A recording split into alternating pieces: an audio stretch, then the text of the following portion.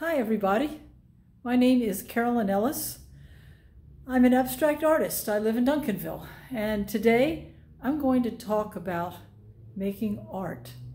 Now, true, I like to make big art. I'm standing in front of one of my paintings. It's 6 feet by 12 feet. I like to paint big, but I also paint smaller works as well. Today we're going to talk about little projects, easy, small projects that everybody can do. So let's get started. I'm going to turn the camera around so that we look directly at the projects I'm talking about. Now, right here, this is a pencil organizer. I got this from Walmart. It has sections where you put pencils. Now, I use it for my markers. Okay, and I use those very markers to draw on the outside of this organizer, and I had so much fun doing it. Now, like all my abstract art, each piece is its own journey. I have no idea where I'm going. I'm playing with color and enjoying every moment of it. The idea is, don't look at this as the model. Look at this as an idea. Take markers and consider playing with the colors and see where they take you. You'll find out what colors are you drawn to and what shapes are you drawn to. Now, if you want to draw flowers or your dog or whatever, feel free.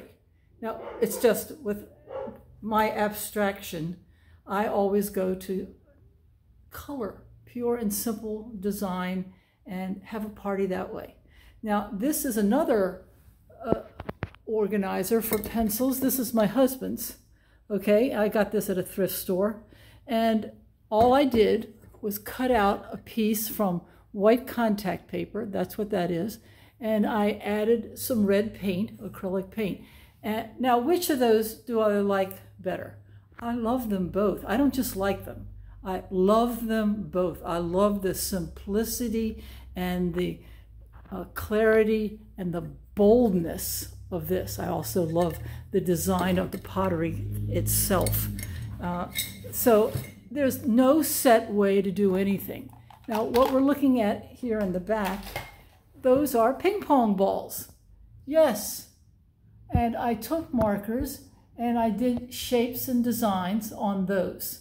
And then I picked up this piece of wood somewhere or other and I glued them on. Now, I don't play ping pong. I just wanted to explore design. The idea here is to give yourself permission to be ridiculous and find out what happens. All it takes is some markers, acrylic or oil or paint markers, and you're all set. This is a piece I picked up in the backyard. I think it had something to do with the fencing. And I just let myself go. And what I end up with delights me. Completely delights me. This is my husband's vitamin bottle. I like to use markers and bring color to everything. And that's what I do. This is PVC pipe from Home Depot. Cost a couple bucks. I thought, well, let's see what I could do with that. And so can you. You can write your name on there. You can write a poem on there. You can write anything you want on there. You could also glue things on there. You can cotton balls, sequins, fake pearls, whatever you want. You can turn it into craft, but I'm not after craft. I'm after original creative expression. And I don't look at these as trivial. I look at these as significant works of art for me. Now, that box, I just took white paint and painted on the black box. I think a phone might have come in this, and I'm thrilled with the result. Soda cans, beer cans, any kind of can that you want can be turned into a work of art by taking a marker and exploring the possibilities. Each can is a completely new journey. Now, when I finish something like this, I feel like I have climbed Mount Everest, like I have sailed around the world. This is my adventure. I'm not a traveler. Except as an artist. As an artist, I'm adventuring all the time. Okay, now that's a jelly jar. I turned my markers loose on that. And you can do the same thing with cereal boxes, soup cans. Anything you like is a possible miniature canvas for a whole new world of creation. Now, you could tape or glue pictures on there. I mean, you can go a completely different direction. But as an artist, I am after making art. I'm just using a smaller surface. Now, these are wooden blocks. I bought 2" by 2". You could call it a stick of 2" by 2" wood. Then I cut it into blocks, and then I use my markers on each side. So there's 6 sides to each one of them, and every side is different. And I put them together sometimes and create all sorts of crazy work. When you have 16 of those, which I do, you have millions of possibilities for a new creativity emerging. Now this is a bowl. I couldn't really use this bowl because this kind of marker isn't dishwasher safe at all, but isn't this a fascinating design? I think that is spectacular. Wouldn't I love to see that on a bowl and actually produced? I certainly would. But you know what? You can create something just as fabulous yourself if this interests you. If it doesn't, then that's totally fine, of course. Now that's paper folding. Now we're going to look at paper folding some more. So I'm going to pass by that right now, but that happens to be a favorite. This is another box that I painted. When I finish a canvas, I all the time have paint left over in my brush. So instead of wasting it, I use it on small pieces like this. So this was from some present. I haven't finished all the sides, but I've done the front, and that is a spectacular piece. There's nothing unimportant about that. That really strikes me in the face. Now, this is a twisty puzzle, that you can twist and turn. And I saw it at Walmart, and I thought, I can do something with that. So that's what I did. That's sure to end up in somebody's stocking for Christmas, one of the grandchildren. More blocks. Okay, now these are rocks. Now, I'm not after some cute little turtle or a sunflower. I'm always after abstract expression. But you, as I said, can go after whatever you want. You want to turn that into a cat? You could turn that into a cat. Now here, the rock is unpainted except for that one face. Same with this one face and then a little red. The rest is unpainted because I like that raw, earthy feeling about it. Now, what you're looking at up here, that is the lowly McDonald's coffee cup. And I probably have 30 here in the house right now. And each one is its own exploration, like I mentioned, its own specific climbing of Mount Everest. And I get so excited when I'm finished, just so full of joy. You can cut holes in this. You can cut strips in it and curl it over. You can put a hole in the bottom. You can just imagine having the liberty to do absolutely anything you want. That's what art, making art is all about, especially abstract art. Now here, this is the lowly toilet paper roll. Now, you can actually buy these on Amazon. They're called 6-inch cardboard tubes, and I have a whole bag of them. And so, as usual, I look at this as a genuine exploration, a genuine opportunity to make abstract art on a curved surface. And I've probably done a dozen or two of these, and I'm particularly attracted to very simple with this particular type of project. Whereas other times, tea was in this, but it was such a sweet surface that I thought, well, you know what? I am going to play with that. So I did. I didn't realize I did the bottom. So everything is game. If you were to go to your trash can right now, what would you find in there? A pizza box, a yogurt cup. You can use markers or other materials. You know, you can always glue on it. You can punch holes in it. You can thread yarn through it. Like I said, give yourself permission to go crazy. Now, we're going to sweep through here. Yes, this is more of my artwork. I'm in love with color.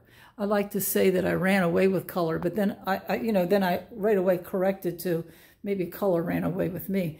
I can't get enough of this. I started painting when I was 62. I'm 70 now and going strong. Okay, now this is paper folding. Now you can use any paper, construction paper, typing paper, but the best material to use is thicker and heavier. For instance, an old cereal box, that kind of thin cardboard would work well. You can also buy something called cardstock. You can get like 500 sheets of it. Walmart might have it. Otherwise, you go to Office Depot. And you take that simple sheet of cardstock and make a few folds if you want, make some cuts, and a whole world opens up. This is almost like a pyramid. Of course, in the back, it's not filled out in the back. This is just the front face that we're looking at. This piece here, this was a rectangle. Then I cut it in this shape. Who knows why? But I'm wild about this. Then I folded it one place right there. Okay, and then I got the idea. Let's add the black and some lines. That is my current favorite. Now, why does that make my heart skip a beat? Because I'm so thrilled by this. I reflect on that idea all the time because I don't fully understand myself why I'm so wild about my work. This is another favorite. It was just a few folds, and you end up with something, I think, magnificent, just magnificent. I didn't add anything to this because I was so happy with it. Here's one that I did cut. Now there's one fold there, there's another one, okay, another one. So that's 3 folds. And again, I'm already in a wonderful place where I'm loving it. And then I added a black accent. Up here we have more. So in my studio, which is where we are right now, it's just the living room of our house. My husband and I, we hang out in the master bedroom, which we turned into our den. We have 3 bedrooms, so that's where we hang out. But the living room, that's my creativity space, and I use every inch of it. This is just some random paper that's 2 or 3 pieces, which I decided to just curl up like this. And I put a red circle on it and, you know, some accent at the bottom. Thrilled. And behind it, this is some piece of trash, this little plastic thing that I got out of the trash. And then I decided to do something with it. So I took that little piece of paper, folded it, and I find it just fascinating. And of course, you can try all different ways. And that's true of abstract art in general. Nothing is in a fixed position. You can try all sorts of positions. Another piece of curled work. So I think that you get the idea here. My encouragement to everyone, we'll go back over here to my small project area. My encouragement is pick materials at random of whatever is available. Maybe you saw an interesting stick. Maybe it was an interesting leaf, a plant pot, anything at all that you like.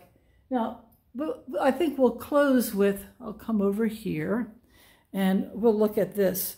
This is contact paper. This is my laptop, and I cut a piece of black contact paper, and then I used the markers, and that's what I did. Now, again, you can put anything you want on here. You know, if you're a writer or a poet, or if you want a great quote, you just put this is removable contact paper, and it can be any color or design that you want, and then you can do whatever you want with it. I like this kind of design, as odd as it may seem. Now, this is a vase from Walmart, and this is contact paper. These are just black strips. The vase is all white. and I just wanted to do something interesting with it, and I use it for my longer brushes, and I'm just delighted with this concept. And now I have a Facebook page which is called Easy Art Projects. There are lots more projects on there, and I'm adding to it all the time. If I pick up anything at random, I like to challenge myself. What can I do with that to make it more interesting? And guess what? You have that same ability in you to create something the world has never seen before. And the more you do it, the more you find your journey, your path, the kind of materials that you like. And what's particularly interesting to me is you could take something like the ping pong balls, okay, or even a vitamin or medicine bottle, or you could take the cans, and that could become a complete art practice. What I mean is, an artist could spend the rest of his or her life doing things with cans, if that was the material that was really enjoyable and always available. So, or the wooden blocks. There's no end to what the imagination can do. And you have as much as I do. It's just a matter of giving yourself the freedom to try and see where you can go. So long.